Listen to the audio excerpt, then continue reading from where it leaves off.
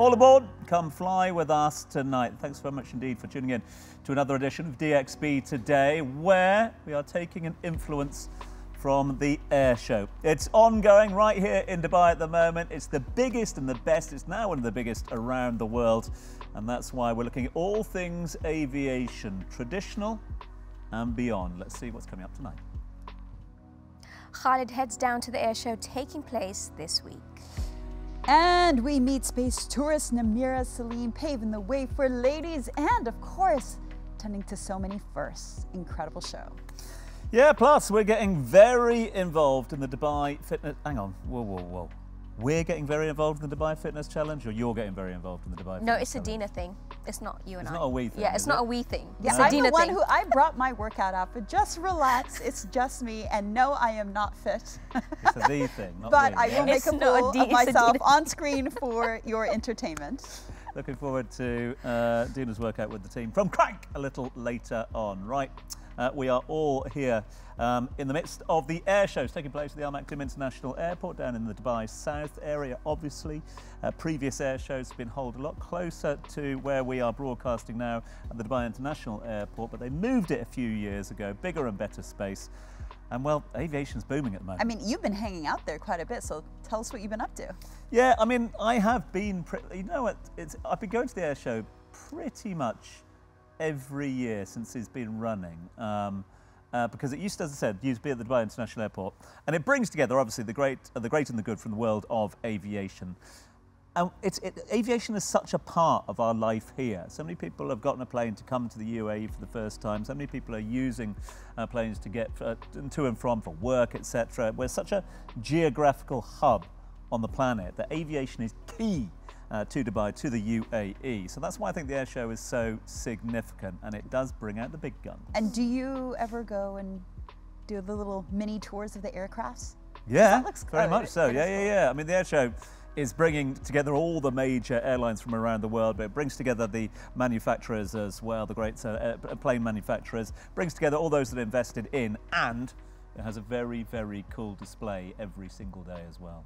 Very interesting. I love the world of aviation. I mean, my career started in aviation, so I've always loved, you know, just learning how airports run. I've always been fascinated with airports as a little girl running through them. My first experience flying, but now it's so normal. Like, kids are just like, yeah, we travel just for fun. Well, can I just say that I'm very excited. You two are very passionate and knowledgeable on this subject, because I think this show is going to be about me learning a thing or two. Got a great lineup of guests today, including our guest co-host, who's, it's an honor to have her here with us. Let's find out who it is. Hi everyone, my name's Hazlett. I'm the founder and CEO of AzurX, a space consultancy based here in Dubai, and I can't wait for today's discussion. Anna will join us right here in the hot seat in just a second, but first Khalid went down to the Dubai Air Show, one of the largest air shows in the world, as we've talked about, to uncover the latest developments in the aviation sector. Let's take a look. Today we're at Dubai Air Show, where we get to see new trends happening in the aerospace market. We cannot wait to see where it's going to soar sky high. I'm here with David, who's Vice President of Commercial of Ittihad Engineering, where he's going to tell us all new things happening in aviation. Well, David, it's a pleasure having you here with us today. So what is new? So we're here basically at the Dubai Air Show, the biggest air show in the region. You can hear from the aircraft going overhead. Things are going on right now. There's some displays outside. It's basically a great opportunity for businesses to come together in the region, network, meet each other, talk about the plans for the future, what we're doing, how we're expanding, how other companies are expanding, and how basically aviation within the UAE is booming at the moment.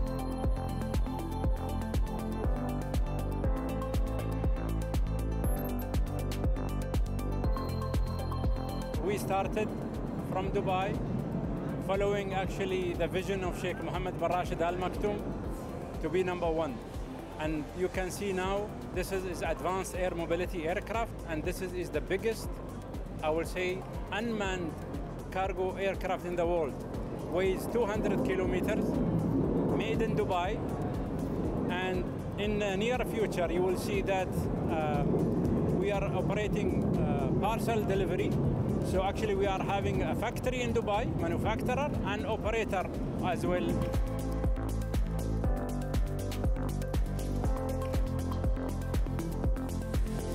I think we're really focusing on an exceptional attention to detail on the whole customer experience, guest experience.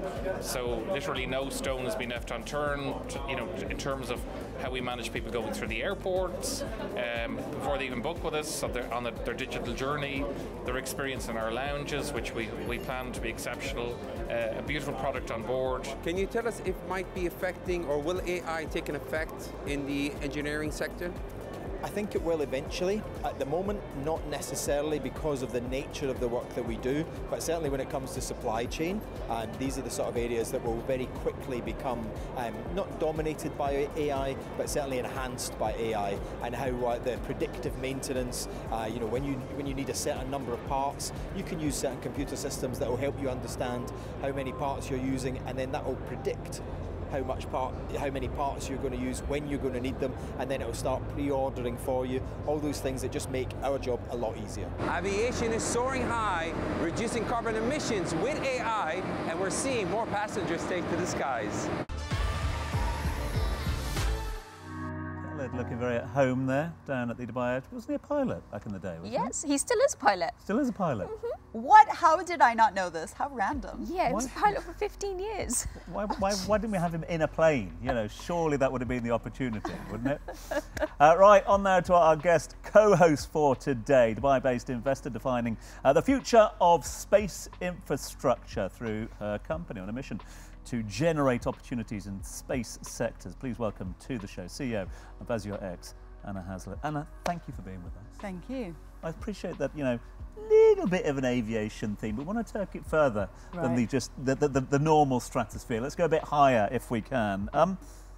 Space ambition is something that we've seen grow here in the UAE significantly in recent years. There's been a real drive and investment into the space programs as well. How's AzurX helping that here?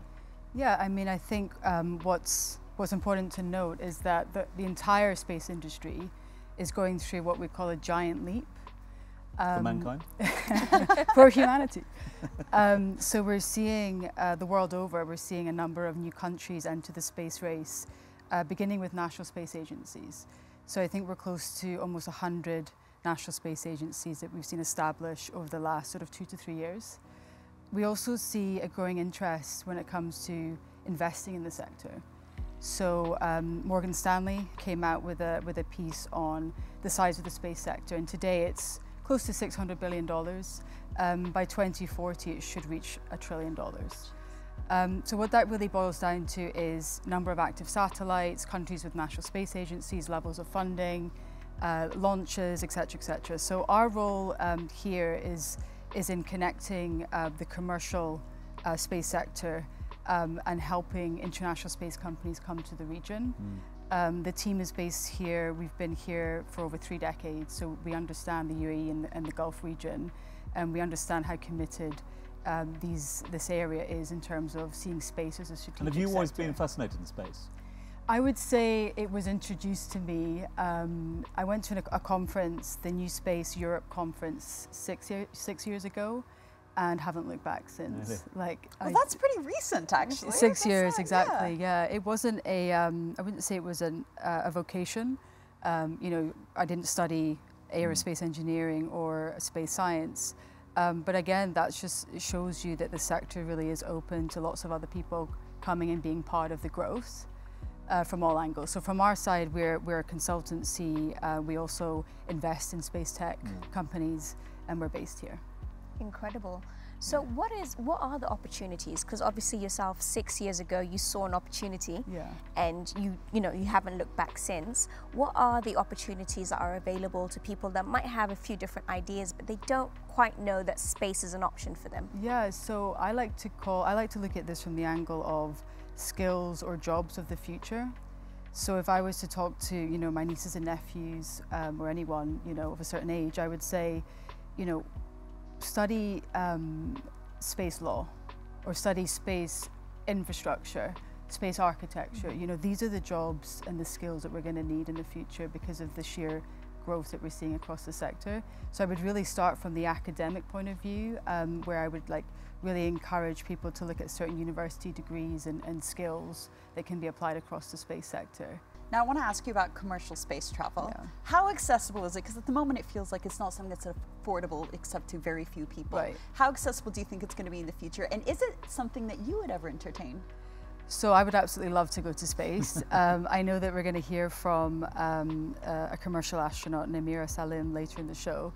I think what's amazing is that there is the accessibility now to travel to space, and that's driven by the cost and the requirements needed to fly. So the training is far less, and you know, we're seeing commercial companies such as Blue Origin and Virgin Galactic, you know, giving certain types of people, you know, this level of access. So it's not what it used to be, which was, you know, the government-dominated national space agencies, nationally trained astronauts.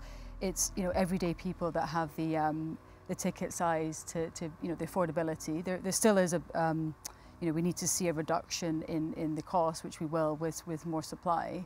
But it is available, and we'll hear later from Namira about how she got involved. So do you watch For All Mankind? Sorry, I have to ask. No, I haven't seen the show. I've been recommended it's so good. it. I want to know if it's just for like the common folk, or if an expert Right. like you would actually still be as entertained. Tom, have you seen it? I have not seen Oh my it. God, so good, guys, so good. All right, will well, find we out. have a lot more to delve into. Yeah. After the break, we're going to get into conversation with space traveler Namira Salim to discuss all things space tourism. Don't you go anywhere.